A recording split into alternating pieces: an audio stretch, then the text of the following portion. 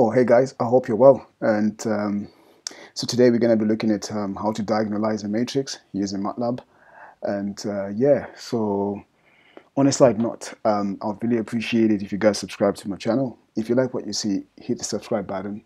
So thanking you in advance. Okay, cool. So let's get started. So I'll name a matrix M, and then that's 3, 2, 0, minus 1, 0, 0, and then 2, then 4, then minus 3. Okay, and then I need to find the determinant. So determinant of M. So since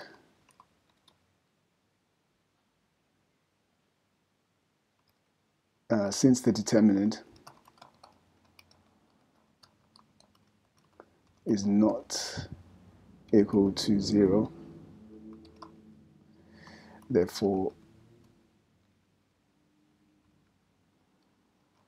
the matrix is invertible.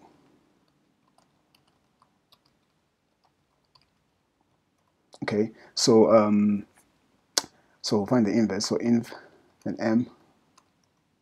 So there we are. Then the characteristic polynomial. So poly and M. So that's x cubed 0 minus 7x plus 6.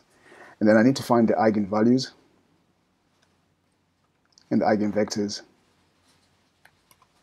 So that's equals eig M.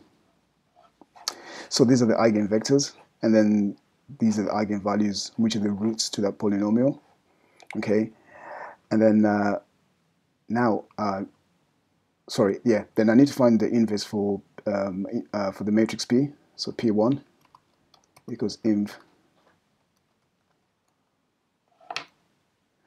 So there we are.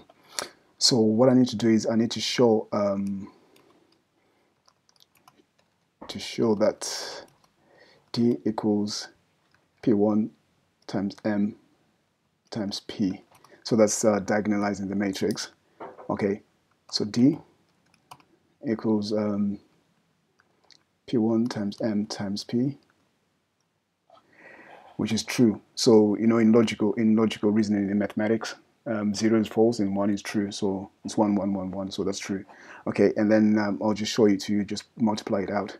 So so P1 times M times P. So here we are. Cool. So yeah, that's how you diagonalize a matrix using MATLAB. Okay, cool. So if you like what you see, hit the subscribe button, and thank you in advance. Cool. Have a good day. Bye-bye.